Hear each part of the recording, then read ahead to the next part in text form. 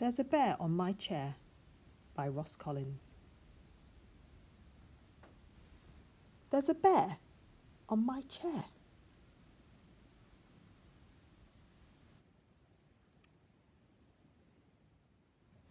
He is so big, it's hard to share. There isn't any room to spare. We do not make a happy pair, a mouse and a bear with just one chair.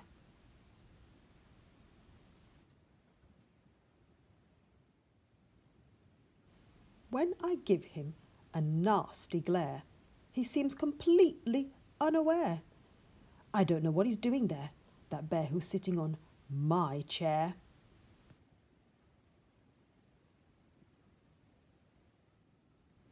I must admit, he has some flair. He has fine taste in leisure wear. I'm fond of how he does his hair, but still I wish he was not there.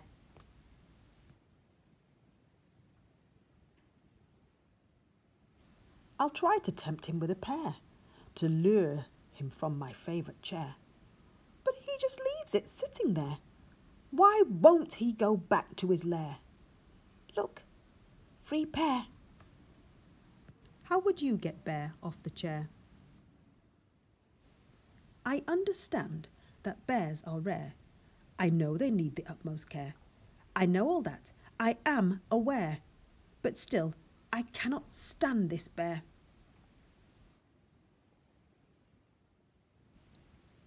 What is Mouse feeling? What is Bear thinking? That's it. I'm done. I do declare this bear has led me to despair.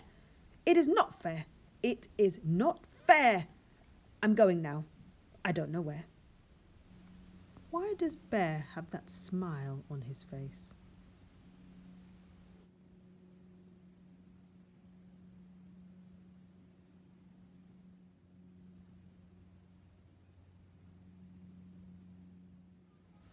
Now that Mouse had gone, Bear decided to go home.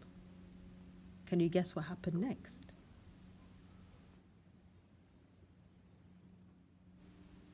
Hey, said Bear.